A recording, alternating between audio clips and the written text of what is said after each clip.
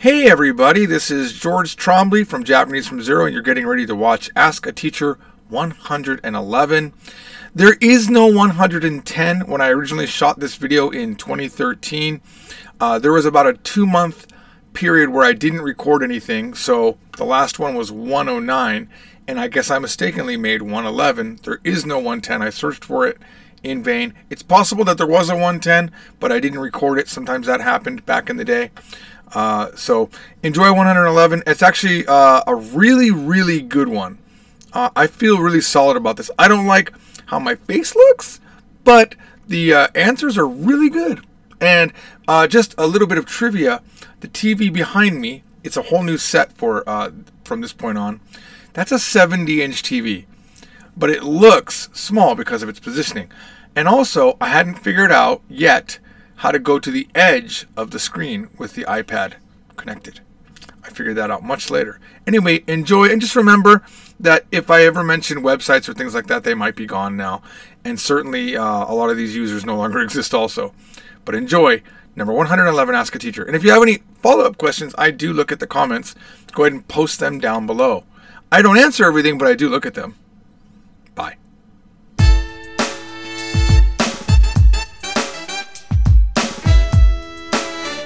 Hello and welcome to another Japanese from Zero Ask a Teacher Live, where instead of me setting the topic, you guys set the topic by asking me questions in Japanese, and I do my best to answer your questions. Wow, I felt like I was a little bit drunk right now. I do my best to answer your questions.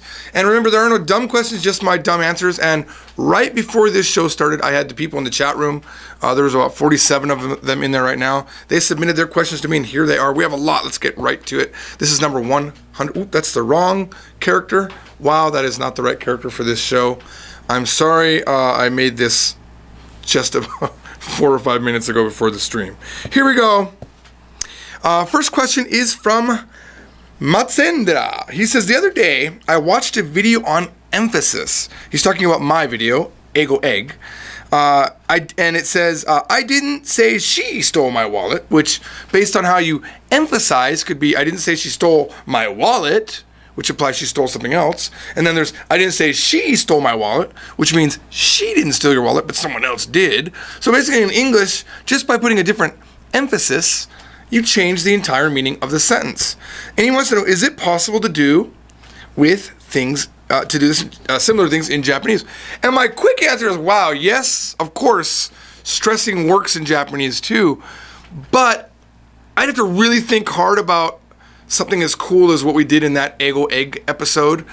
So instead of that, I'm going to show you something that I typically do, or that has typically been a problem for me in the past. This one was the initial, first time I had a problem was this. You say to someone in Japanese, "Kyou wa kirei desu ne," and you're thinking you're being nice. You're like, hey, I'm just saying, you look great today. Wow, well, you look great today. To the Japanese people, that wa is a stressor. It's like you're saying, you look great today. Kyou wa kirei desu ne. Every other day, though, you were busaiku. You were ugly. But that's not what we mean, of course. But you know, girls, they're crazy in every country. So, don't say kyou wa kirei desu ne. Say kyou mo kirei desu ne. I don't have that on the screen, but this little wa right here will get replaced with a mo. So kyou mo kirei desu ne, which means you're also pretty today. Now, here's a joke that I like to do. Because I'm that kind of a guy, I like to really twist people. I'll say to a girl, and you can do this, this is a way of changing the entire meaning of the sentence. You say to them, "Kawaii desu ne." You're cute. Ready? Ready? Ready? "Kawaii desu ne, kutsu ga." Now remember, because Japanese doesn't have because kawaii desu ne, the word des means you are and I am and he is and she is and it is. Des covers all of those things. It's what we call pronoun neutral. Ooh, don't like that phrase, but it's true. It doesn't matter. All the pronouns work with it. Des can mean you are cute and they are cute. But until I add this right here, which I'm skillfully covering, until that's in the sentence, it's just you are cute is assumed. But the minute I say kutsu ga, it means your shoes are cute. Wow, cute. your shoes is what you're doing there. And that's a way to change the entire meaning with a word coming after it. Sort of a cheat thing, but it's kind of maybe where you're going. I don't know. Thank you. That was a really good question.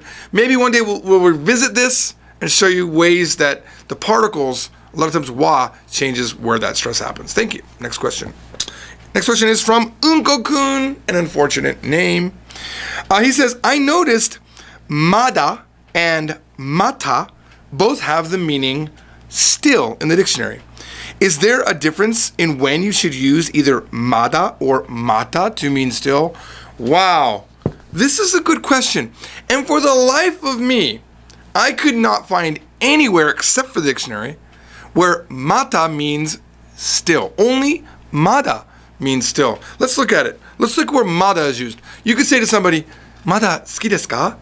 Do you still like me? Or of course remember, because des is pronoun neutral, could mean do you still like my shoes? Could mean anything, right? Could, whatever topic we were talking about, cats, dogs, and someone says, mada suki desu ka? Do you still like them? Yeah, mada suki desu. Yes, I do still like them.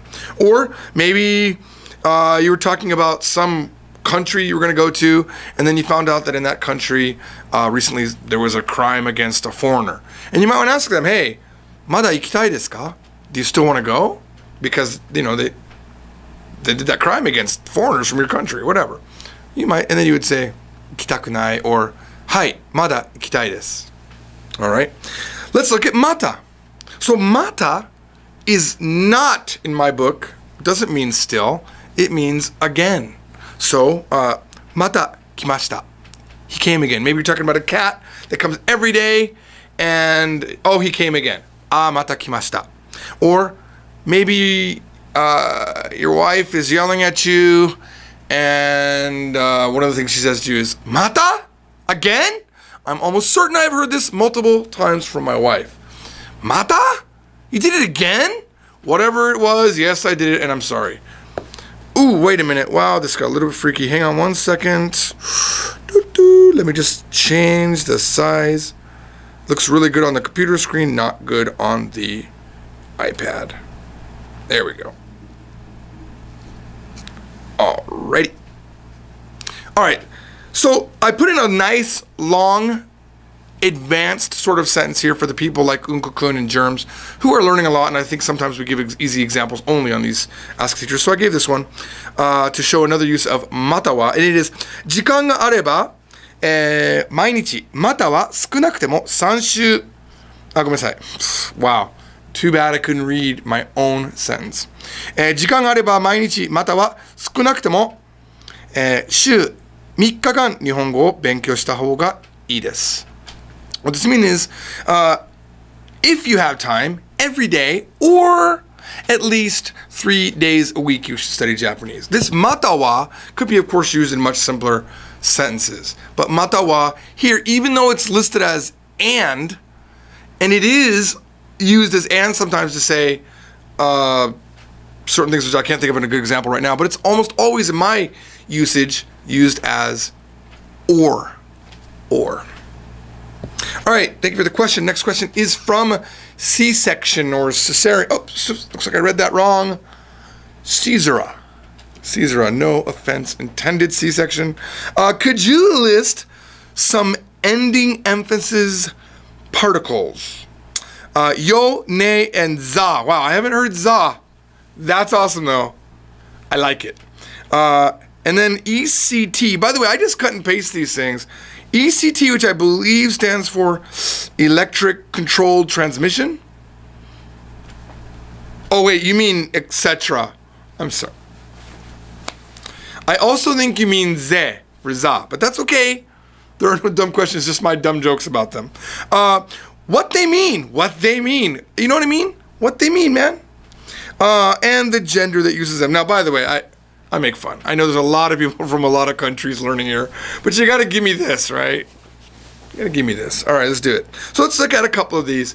Iku, yo. So yo, you're gonna hear at the end of a verb, for example, or the end of a sentence. And does it really change the meaning of a sentence? No. It changes the nuance of the sentence. What does that mean? Nothing.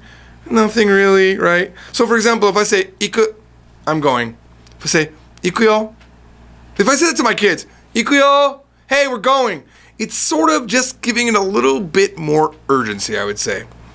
Right? But what if I'm upset? Ikuyo. Yeah, I'm going, all right?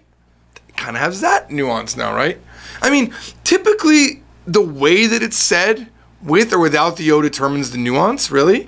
But yo is typically described as an exclamation point or a way to show emphasis or a little bit more emotion. Ikuyo, ikuyo, so ikusa. Ooh, sa. Did you mean sa? Might have been sa. Because I thought you meant ze, all right? Ze is an old school Japanese bebop high school, by the way, if you ever watched that old drama. This is pretty, like, ikuze, let's go. These are where the rough guys talk, right? Ikuze. You might hear ikuzo, also pretty much the same exact thing. These are really just different versions of yo. They do the same exact thing. Ikuze, ikuze, ikuzo. Just a rough way to think. Girls typically aren't going to say zo and ze. These are pretty rough. I wouldn't do it if I were you. And then I'm going to add this one. You have no, you'll hear at the end. This is just an informal way to make a question. For example, we know that ikimasu ka means are you going, and that ka makes the question. Ikimasu means I will go. Ikimasu ka, am I going or are you going? It adds a question. Remember, because even this verb is pronoun neutral. If you've learned one thing that we're talking about today, it's that Japanese verbs are pronoun neutral. So when I say ikimasu, it means I'll go, or he'll go, or she'll go. Matawa, he'll go. Matawa, they'll go. So I'm using matawa there also. Nice little combo that I'm running there. We need to have numbers on the screen. Boom, boom, boom. How many grammar questions can I put into one sentence? All right. So ikuno, are you going? Ikuno, ikuno, are you going? Taberu no, are you going to eat? Wakaru no, do you understand? Your response could be this. It could be which means yes in informal. Iku, I'm going.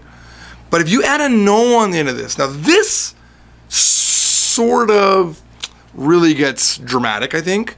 Iku no. To me, it always, remember, I'm going to talk about this later, but teachers have opinions, and a teacher's answer to any question they ask them is based on their life experience. We're going to talk about that in a second. When someone says ikuno, I never would say ikuno all by itself. Ikuno. Yeah, I'm going. I would probably say ikuyo. Yeah, I'm going. Right? It shows confidence in the statement. Ikuyo. Yeah, I'm going, no matter what. Ikuyo. But I wouldn't say ikuno. That's just sad. Ikuno. Ashita. Ikuno. Ikuno. I'm going. But does the meaning really change? No. It still means you're going. Here's an interesting thing. That no gets shortened into un. You could say ikuno da. Now when you say ikuno da, now you're showing confidence. Ikunda. Ikunda, I'm going. But what if I put a little question mark on that? Not a question mark, but if I said it in this way. Ah, ikunda. So you are going. This is very dramatic. You're going to see this in dramas. Ikunda. Naruhodo. Right? All right. You can make it a question. Ikun desu ka? This is really interesting. It's sort of a thing that Japanese does. They take this informal ikuno, make it un, add desu ka. Now it's sort of quasi-polite. Ikun desu ka? It's casual and polite at the same time. Ikun desu ka? Hai. Ikimasu could be the response. Hai. Ah. Ikuyo? Yeah, I'm going. All sorts of things. In the end, the verb is the most important thing. And I've talked about this before, but you really can't learn some things. You just have to figure them out as you use them. I almost feel we're very close to this being one of those things. All right, thank you for the question. That was really a really good one. I enjoyed talking about it. Next question is from Sortitis. Sortitis. Sortitis. It's a sort of disease that you can get. It's a person who constantly has to sort. Sortitis. He says, what's the difference between shoganai and shikatanai? Just nuance? Seems like somebody knows what I was getting ready to say. I'm going to give you the actual answer. But I want to say thank you because I never really looked up the difference. I've always said they're the same, but I didn't actually know, and I did research it and found out that they are. Let's show you why shoganai and shikatanai both mean it's hopeless or nothing can be done about it. Let's look at it. Let's look at the first word, shio. Now I understand that it's shoganai. Let's look at it again. It's shoganai. Do you see it? Right there, shoganai. It's a little yo, okay? But here we're talking about a big yo. So it's not sho, it's shio. Now shio means specification, but it also means way and method. And what happens is you're really saying shioganai. Shioganai, but that's been shortened over time to become shoganai. Oh, there's nothing you can do about it. And look at the other word. Shikata, which literally means the way to do, the way of doing something. Shikata ga nai, there's no way to do it. Also means it's hopeless. So the meaning is the same. That's your answer. Thank you for the question. Next question is from Hidden Name or Hidden Name. Little like extra D in there, it really makes it hard to read. Do shokai video, do jiko shokai, which means self-introduction. Do jiko shokai videos, I'm going to add that word videos, sent to you need to have, actually I'm going to take away the word videos. Do jiko shokai sent to you need to have video? Or would audio only ones be evaluated also? Well, I'm a little bit behind on doing jiko shokai video analysis, which I do in the Japanese daily series, and eventually plan to spin it off in some future millions of years from now. But yeah, it's a good question. I would say no, please include video. But if you're very, very shy, or if there's some crazy medical reason why you can't show your face, you know what? Use a hand puppet. If you don't have hands, wow, I don't even know how to deal with that, but maybe you could use a stick puppet with your feet, or you could have someone else just do like a little puppet, like in the camera while you talk.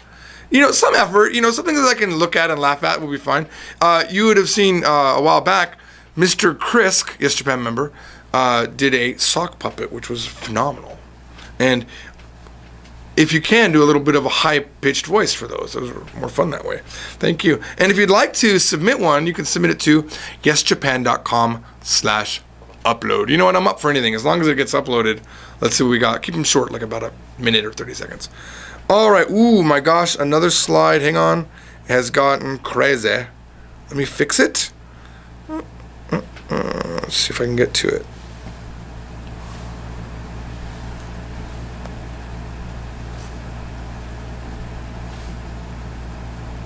Oh man. There we go. Alrighty. This next question is from Jap Mikey. He said, this is a very, very long one, so bear with me, I'm going to read it. But it's a really, really good question. Today, my Japanese teacher told me that there is a distinction between adding nikui to the mus stem and saying koto ga muzukashii. And he gave some examples. Inikui, hard to say, and iu koto ga muzukashii, saying it is difficult. She said nikui is more for when it's hard for you personally, like you don't really want to do it, whereas koto ga muzukashii is more for ability, like it's actually difficult. It's a difficult thing to do. You've said in the past that anything anyone tells you about Japanese is their opinion. And seeing how this is hers, what's yours? Wow. I love this question because it shows me that you are paying attention, and strangely enough, the thing that you've remembered is that even my opinion is just an opinion. I can be wrong, and I have had arguments with Japanese professors at colleges where I strongly believe I was wrong and they strongly believe they're wrong or right. Wow. Where we both disagreed, and eventually in the end I convinced them to believe my method, or I either browbeat them. I'm not sure, maybe they just eventually agreed so I would shut up. But I have had discussions with Japanese people where after I show them the facts, I've proven myself right. And also many times I have been proven wrong, that my opinion is wrong. Or we don't come up with consensus. It happens. So, is your teacher right here or wrong? That's not what you're asking. I'm going to say, one thing you have to realize about a teacher, especially one that you're paying to learn from, they can't not answer you. So your teacher, if she's asked this very difficult question of what's the difference between koto ga muzukashii and something nikui, I would say, guess what? She has to answer you. And that's a damn good answer. I like it. Is it true? I'm iffy on it because of the following thing. Let's look at it. Iu no ga muzukashii. This is great. You take any verb, you add no ga or koto ga, iu no ga or iu koto ga muzukashii. And you're literally saying it is difficult. Saying it is difficult. Very simple. Or you do this shorter version, and I want you to notice one thing. Look at this kanji right here. Muzukashii. This is the kanji for muzukashii. And I want to point out, in your question, you can barely see it, but right here, you have inikui not in kanji. Okay? Now look at inikui in kanji. Remember? Remember this? Remember this? Ready? Boom. Same kanji. Nothing changes. How could the meaning be that much different? Right? Again, it could just be that she's exactly correct. But if I said to you, yarinikui desu yo, it's hard to do. It could mean, yeah, it's hard, difficult for me, but I could also be saying it's a hard thing to do. I don't have to say, I don't have to waza. I don't have to go out of my way to say, yaru no ga muzukashii desu. Because no one is paying that much attention when you're speaking. No one is thinking, oh, well, wait a minute, he said yarinikui or inikui, so it must be hard for him, but maybe it's not hard for me. But you know what? Let me ask you a question. If I said to you, iu no ga muzukashii, it's hard to say, isn't that also an opinion? Isn't that also somebody's idea? It might not be hard for you. For example, my Korean friends always tell me the Korean that I'm saying is easy. And then when I say it, it's very hard. And you guys that are beginner Japanese people say, oh, this Japanese is hard for me to say. Well, no matter how you say it, it's easy for me though, right? And it will eventually be easy for you. So I would say, and just to give you an example, I gave another one here. Tabenikui. Tabenikui desu. Hard to eat. And we have one more question, I believe. Thank you. All right, next one is from Pareidolia. Wow, this is a hard... Pareidolia. Wow, I do not know. I'm not sure if that's an idol in there. I don't know. All right, well, the question is, I often see conjugations attached to the te form of a word like matete or matte nasai. How is this different from just the normal command forms? Wow, there's a couple things happening here. So I don't have any examples, but let's just think about it. Matsu, the verb to wait. Matte, like in chotto matte, means wait. But what if someone says matete or mateite? It really doesn't change the meaning. Matete and mateite are both the ongoing present tense form. So you're literally saying, be waiting. What's the difference between wait and be waiting? It's the same thing, all right? Matete might sound a little bit softer instead of matte. Matete, just kind of wait instead of wait. So I would say it softens it. But this other one, like you have mite nasai, so you could just say mite, look at it. Or mitete, be looking at it, right? If you want someone to watch a video, you could say mite, but if you want them to continue watching, you could say mitete, right? I think that that's a valid difference there. But this mite nasai, you wouldn't want to say to your friends because it's rude. Mite nasai, this nasai format is when you're talking down to children. Mite nasai, you watch that. Yari nasai, do your homework. But it's still, in the end, they're both still command forms. Just be careful with the nasai. The other ones are all pretty much the same. All right, that is it. Thank you for watching YesJapan.com. Ask a Teacher. See you next time. Bye-bye.